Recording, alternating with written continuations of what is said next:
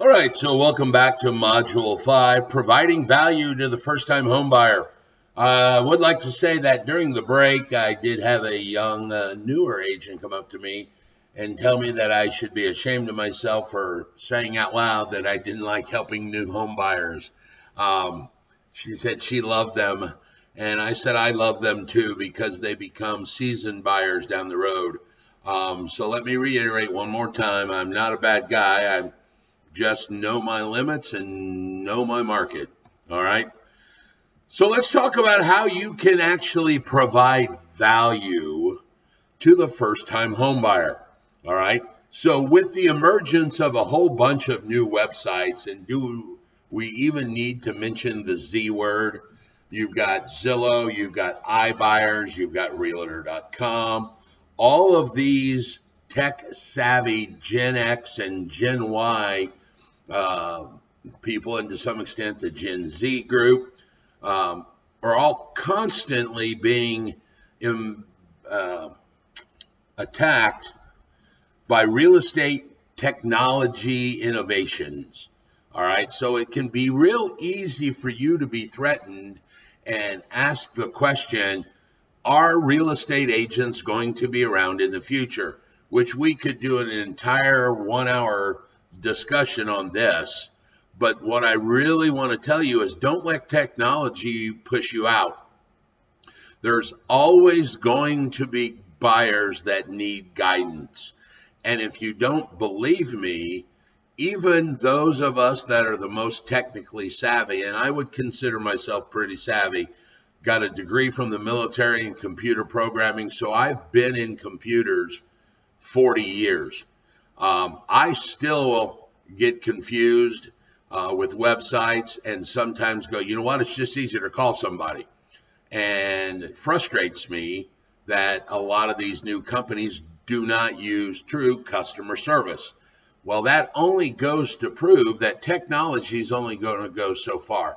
Now, I know you can all talk about AI, the artificial intelligence, and can they answer questions? And yeah, sure, but there's always going to be some exceptions. So I do believe that our industry is changing. However, there's still a place for you guys to be in it.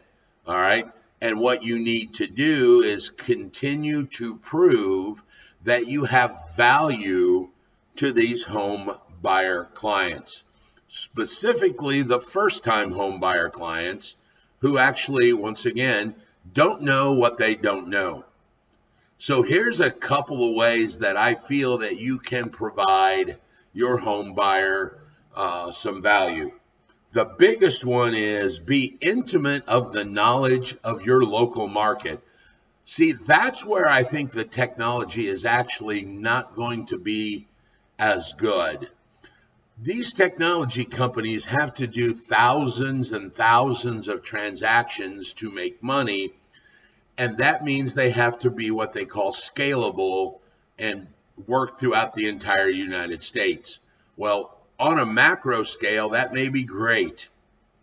On the micro scale, specifically about, some little city or portion of a city that you work, this is where you're going to be adding value. You got to know the best school district, know what's going on in the market. Is there new commercial developments going on? How are the tax prices? Are they going up? Are they going down? All of this inside scoop of details about your specific community can help these first-time homebuyers make a more informed and more pinpointed decision over any of these technology companies. All right. So have an intimate knowledge of your local market. The next thing I'm going to talk about is upping your marketing game. We've talked a little bit about that, but I'm going to stress, and I asked my own agents this, and I'm going to ask you. And if you're at home listening online, think about this. I don't expect anybody to answer, but the question that I typically ask everybody now is, what business are we in? And everybody wants to yell out real estate. I want to disagree with you and say that we're actually in the marketing game now. We are actually in the marketing game. You've got to make sure that people know who you are, know where you are, know how to get a hold of you, what you do, what you specialize in, all of these items. We lost the keys to the kingdom 20 years ago. We can piss and moan and whine and cry about it. And I see people all the time about, I wouldn't pay Zillow to market my own ads, and I'm not buying. I get that.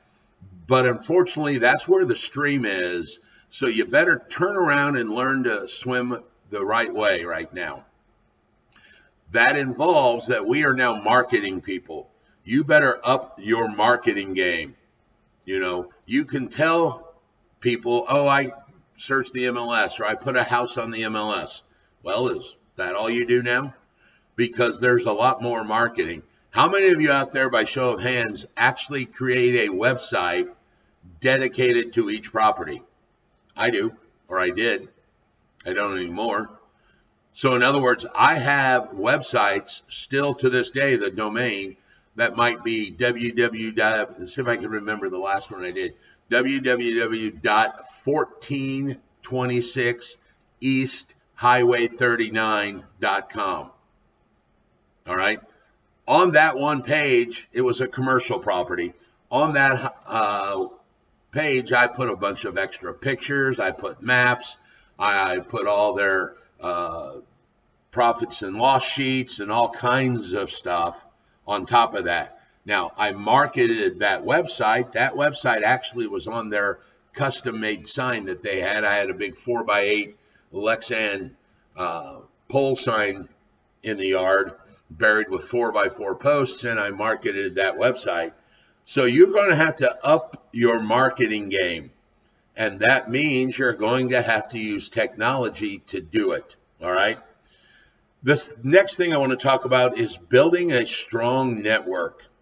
Building a strong network. What that means is your first-time home buyers are going to need to know that you know a lot of other people that's going to be used in their process, and that you have the ability to get to them, help refer your clients to them. All of these things are going to be important to a first-time home buyer. Like home inspectors. They're not going to know who a home inspector is. If you've got a network of home inspectors, lenders, those are going to be somebody you can help them with. And then any of the other things, photographers for pictures, property managers, all of these network of other professionals are going to be a value that you are going to add on top of just searching the MLS, all right? The last one is I want you to handle all the hard stuff. You need to make this transaction as easy and seamless as possible.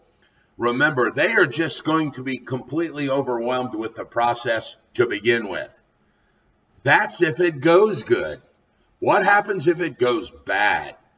What happens if there's an appraisal issue? What happens if there's home inspection out the yin-yang that you've got to write? All of these things are going to cause problems, and you need to be the one that's going to handle the hard stuff. Volunteer to talk to their lender for them. Volunteer to talk to the home inspector. You may even help them schedule the home inspection. All of these things, get checklists for them. Get guides. Here's what you should be doing. Create a checklist of step 1, step 2, get it pre-approved, search a house, blah, blah, blah, blah, blah. Have a checklist for them that says, here are the things that we really want in a house. Sounds funny. I know that. But what's going to happen is these people are so excited, they get in their first house and they're going to go, this is beautiful. And you're going to go, didn't you tell me you needed 4 bedrooms or 3 bedrooms or you wanted 2 stories? And maybe a bad example for first-time home buyers. But the point I'm getting at is they may even forget once they get there what they're looking for.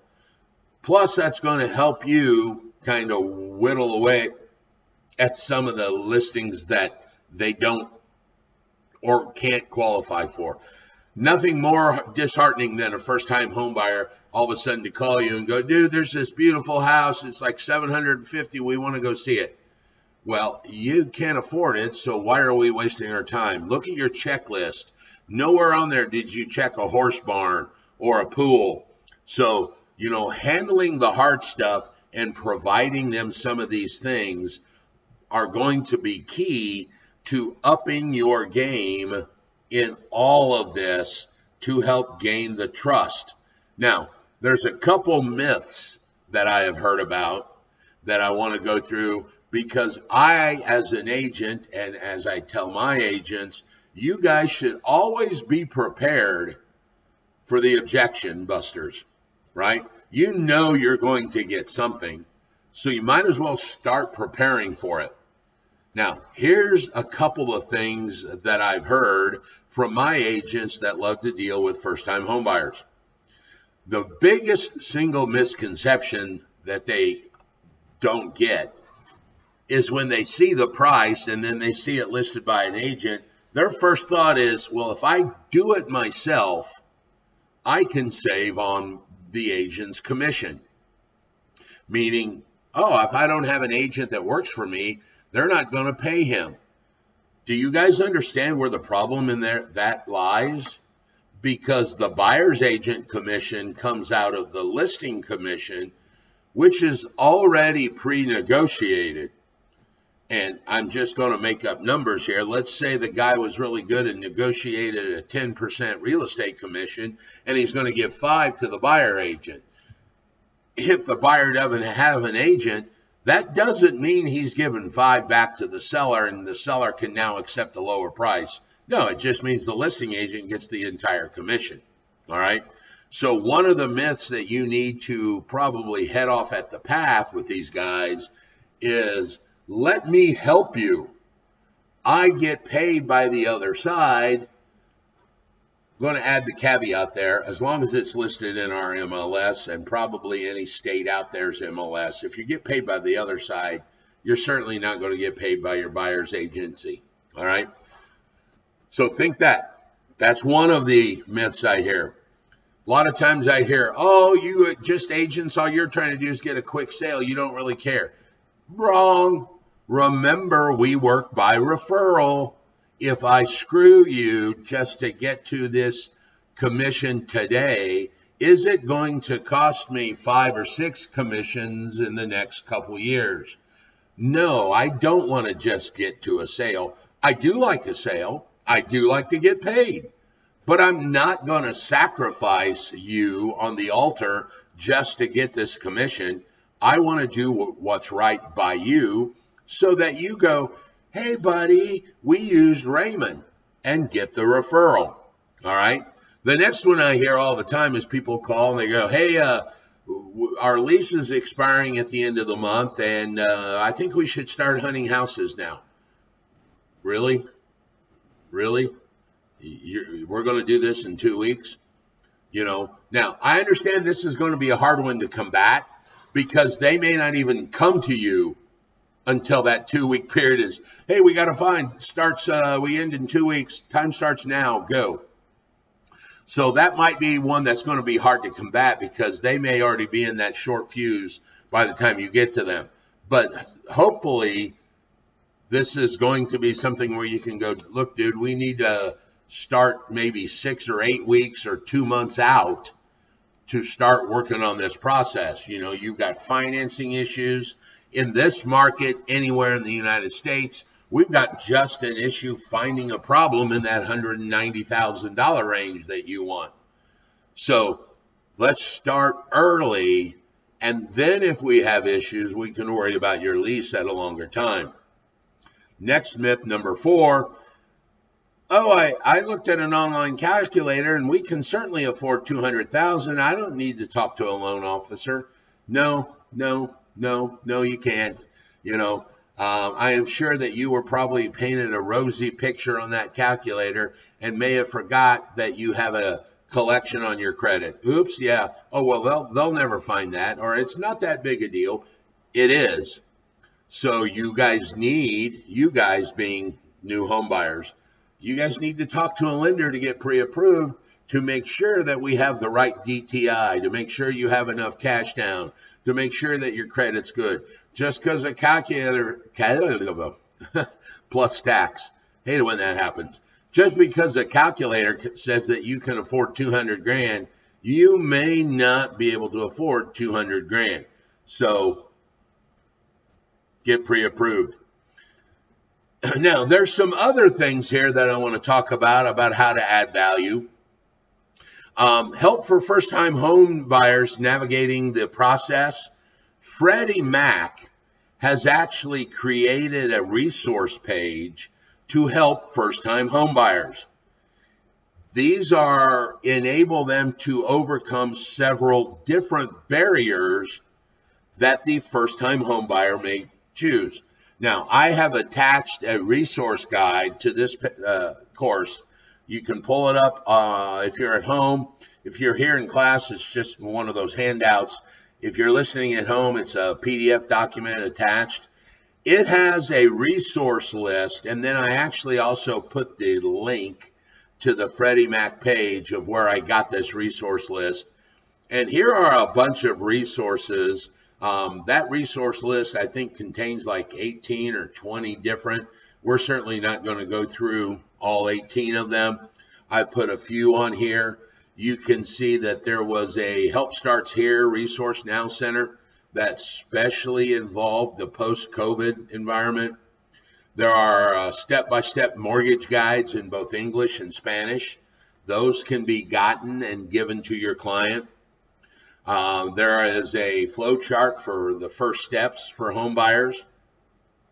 There's an ebook that talks about building opportunities and the future of the home and new builds, things like that. There is a PDF document called Credit Smart. It is a financial and homeownership education resource. It helps them kind of walk through all the finances to make sure that they understand, oh, you got to add some repair costs in, or you got to add some home HOA fees in. There's a homeowner's checklist in both Spanish and English as well.